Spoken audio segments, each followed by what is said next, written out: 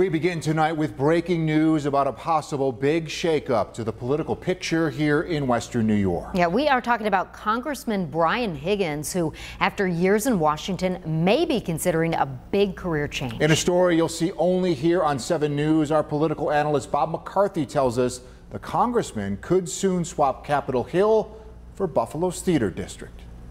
In every community, lawmakers come and go. It's part of the natural ebb and flow of politics. So it might seem logical that Representative Brian Higgins is being considered for the open president's position over at Shea's Theater. Higgins, a Democrat, has represented the 26th congressional district since 2005. Now, 2 sources with knowledge of the situation tell me Higgins is among more than 130 applicants vying to lead the historic theater. One of those sources even calling him the leading contender. That source said it would be great for Shea's and great for the community.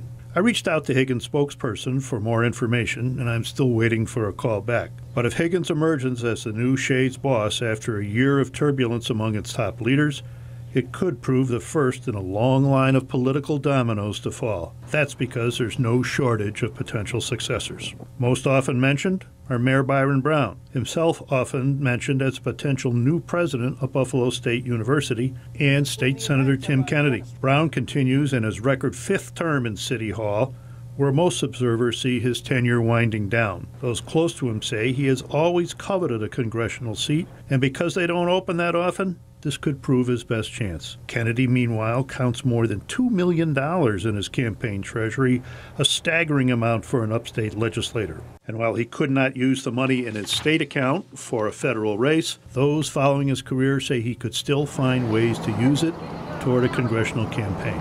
Others mentioned include State Senator Sean Ryan and County Executive Mark Poloncarz. More moves could lie ahead. What if Brown emerges as the candidate to succeed Higgins? Kennedy has often been mentioned as mayor too, as have others like Ryan or South Council member Chris Scanlon. Other dominoes could fall in the Senate and Assembly if some of those mentioned make their own moves. It all adds up in these coming days as potentially critical for the future of Buffalo politics, with all eyes on Higgins as he ponders his own future.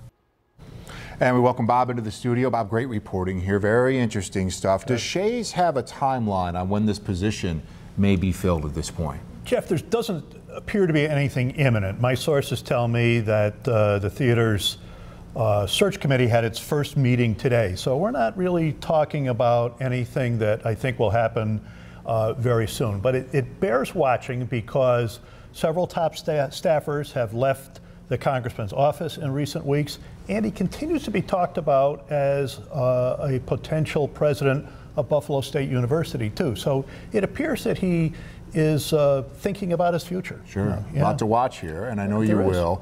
In terms of salary, right? In terms of that Shea's position, what are we talking about the here? Buffalo News recently reported that Shea's reported to the IRS that the salary for the top position was $374,000. That's $200,000 more than he makes as a member of Congress. So that very much enters the picture here too. Very interesting, something I know you will watch closely. We will indeed. All right, Bob McCarthy in studio with us tonight. Thanks so much, Bob. Thank you.